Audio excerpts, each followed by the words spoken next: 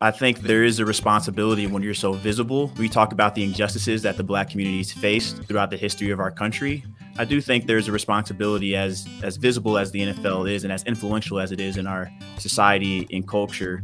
I think the NFL could play a tremendous role in speaking to the injustices that the Black community faces.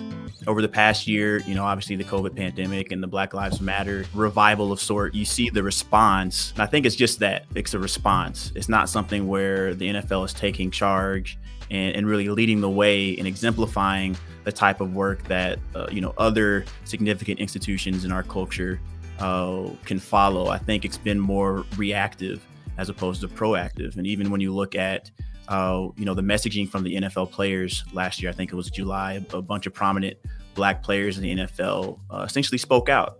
And my understanding is that that wasn't a top-down coordinated message. That was a message from the players. If you were to take a look at the NFL fan base, I would imagine it's fairly representative of the population of our country. It's the largest sport, most popular sport in the country.